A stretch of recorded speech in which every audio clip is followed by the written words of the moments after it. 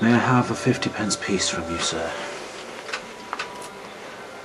Thank you very much. As you see, it is your 50p piece. Yep.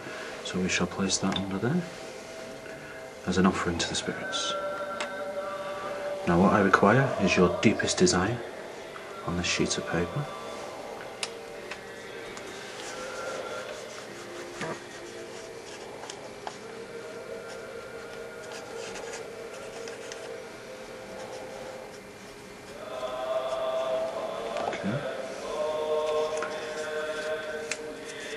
Just place that back on the table for me, and also just so the spirits know what they're dealing with, if you would just like to initial the coin on left on the table as well for me.